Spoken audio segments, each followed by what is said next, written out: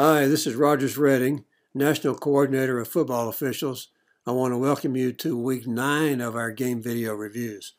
Hard to believe we're moving through the second half of the season now, Week 9. We're having a good year. Just continue to do your jobs well. Continue to prepare well for the games. And we hope these videos will help you as you prepare for your upcoming games and as you get ready for the rest of the season. Okay, let's get to the plays. We get a good call for an illegal blindside block. Watch the receiver to the right side of the formation in the backfield, number 80. He circles back and attacks with forcible contact from the blind side against the defender, so this is a good call. You can see this on the line feed. You get a better look of it on the replay. So good call. Good job by the referee to emphasize this is an illegal blindside block. That is the correct announcement to make. So good call and good announcement. Good job overall. Illegal blindside block, offense number 80. 15-yard penalty from spot of the foul. Repeat, second down. Here's another example of how tough it is to make calls of catch, no catch on these pass plays. This is a play very close to the sideline. And you can see on the replay that the receiver pins the ball to his shoulder with his hand. He rolls over. The ball does touch the ground, but the ground does not cause the ball to move out of his possession. And so this is a good call for a catch and a good job by the receiver to maintain control of the ball. He does complete the process of the catch, so this is a completed pass. This is a good call for offside by the defense. You can see that the defensive tackle jumps into the neutral zone, causing a reaction by the offensive lineman. So this is correctly ruled as offside against the defense. Offside. Defense number 2 coming into the neutral zone, causing the offense to move. Yep, 5-yard penalty, remains first down. We get a good call from our referee for roughing the passer on this play. You can see that as the passer releases the ball, 2 players hit him. The second one comes in. Both of these are unnecessary, but certainly the second one is quite late. So good job to get this. Also correctly enforced by tacking this on at the end of the run. Personal foul, roughing the passer. Defense, number 12. It's a 15-yard penalty from the end of the run. First down. We see a good call for holding by the left offensive tackle on this pass play. Now, this is not a big-time hold, but you can see that the offensive player grabs the jersey and restricts the defender from getting to the quarterback. So this is a good call. It's not a takedown, but it is a grab and restrict, and so we want these called. Good job. Holding offense, number 75. 10-yard penalty from the previous spot. First down. We get a good call for defensive pass interference here. Remember, the rule is that there must be an obvious intent to impede the player from getting to the ball, and that's what we have here. So good job to get this pass interference foul.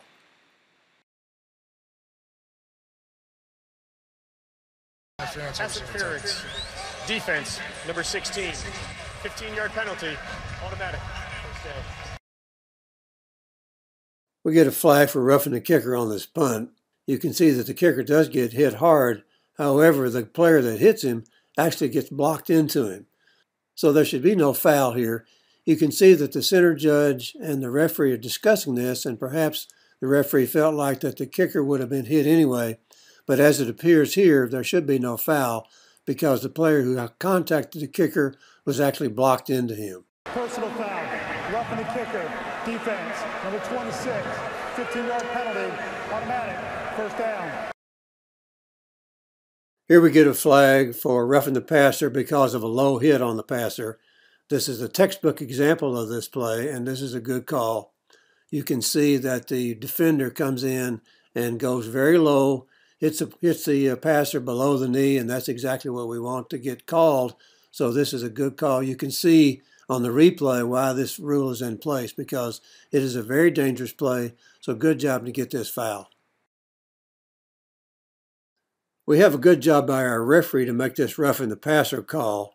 You can see that as the passer releases the ball, the player takes a couple of steps, makes no attempts to stop, drives right into the passer, knocks him to the ground.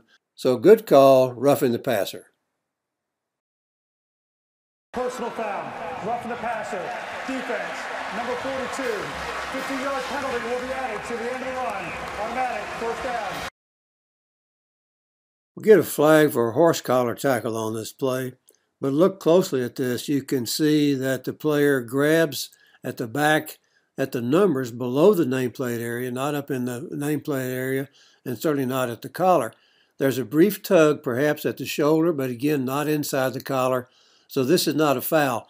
Now on the line feed, it looks at first like it might be a foul, but the view that we get from the back and the view that the calling official has shows that the tackler grabs the ball carrier at the numbers and not in the nameplate area or above that. So no foul. Lost Robertson tonight, and Poche now limping.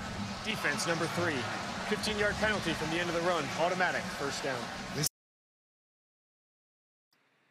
We get a call of defensive pass interference on this play, but the foul is not there. Remember that the rule requires that there be an obvious intent to impede the receiver from getting to the ball, and we just don't have that on this play. There's a little bit of contact, no doubt, but this is not defensive pass interference, and this flag should have been waved off. Pass interference. Defense number 7. 15 yards from the previous spot. Automatic first down.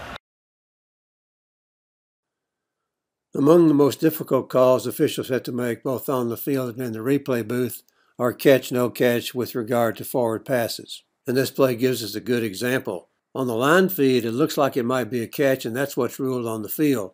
But you can see in the replay that, in fact, the receiver never gets control of the ball. He's still juggling it as he goes out of bounds. He does not gain control and then do something common to the game. So this is correctly reversed to an incomplete pass by instant replay.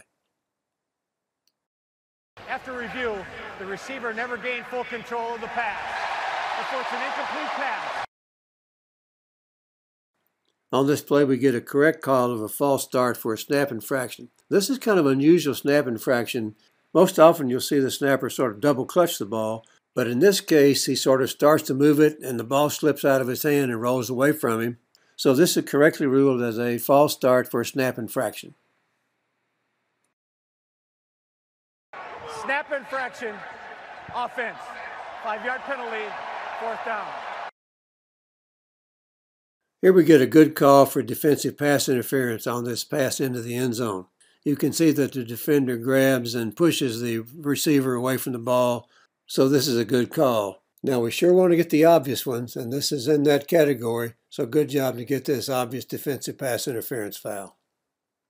Got as a linebacker and Zach Bond Defense, trying to... Number 56, 15-yard penalty, automatic first down. On this kickoff, you're going to see a couple of places where we have possible wedge blocks.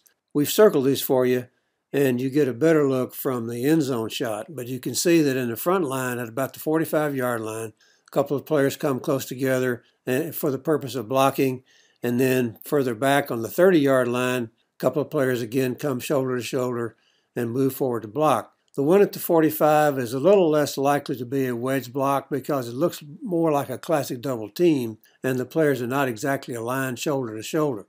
The one at the 30-yard line is an illegal wedge. We should have had a flag down for this one.